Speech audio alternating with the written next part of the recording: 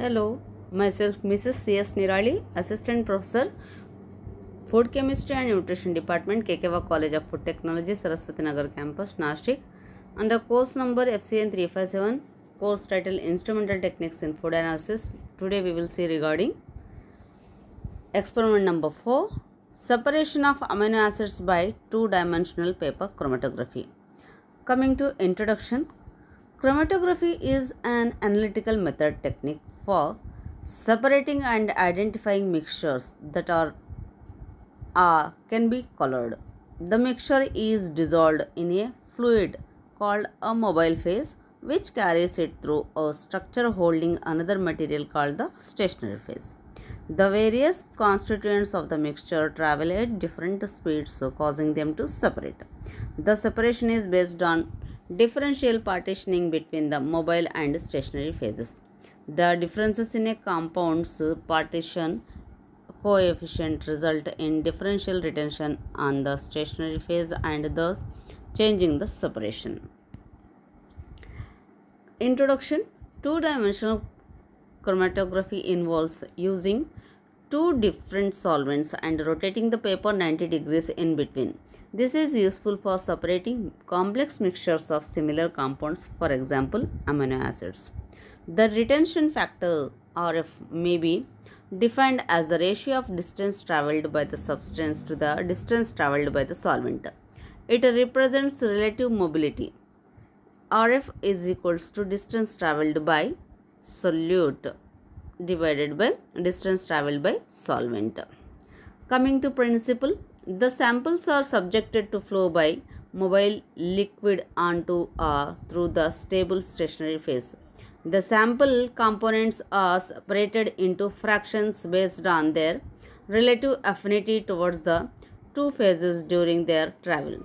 The fractions with greater affinity to stationary layer travels slower and shorter distance, while that with less affinity travels faster and longer. Materials required: equipment for two-dimensional chromatography, Wattman number 1 chromatography paper 20 cm into 20 cm, solvent 1 butanol glacial acetic acid water in the proportion of 12:3:5, solvent 2 phenol water, and add 125 ml of water to 500 grams bottle. Replace the stopper and allow to overnight. Ninhydrin location reagent, oven at 105 degrees Celsius, standard amino acids. Paper chromatography pictorial representation, if you see, this is the vertical type. Here the paper is clutched into the holder and the bottom edge is dipped into the solvent where the different samples are moving. The highest movement is known as solvent front. It is closed with the help of lid. Paper drop of mixture solvent. Some hours later it will be separating, and after few hours we have to turn the paper 90 degree clockwise and use a different solvent. After some hours, whatever the mixture of same retention will get separated because of use of second solvent.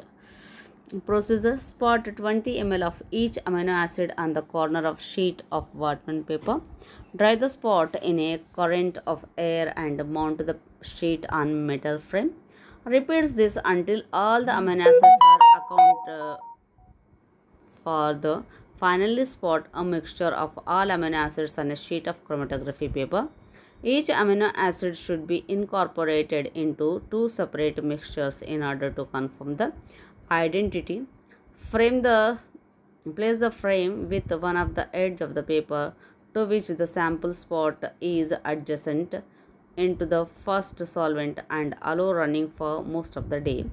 Arrange frame so that the second edge of the paper to which the spot was adjacent now dip into solvent and run chromatogram overnight. Develop the color by heating at 105 degrees Celsius for 2 to 5 minutes. Construct an amino acid map as the spots were noted. Observation: RF, distance traveled by solute by distance traveled by solvent. With the help of chromatogram, calculate the RF values of standards and samples of sugar or amino acids. Then compare the sample to standard RF and determine the sample contains which sugar or amino acids. Result is shown in the picture. Here the various amino acids which are got into a mixture got separated by using this two-dimensional paper chromatography. Thanks for patience listening. Thanks a lot.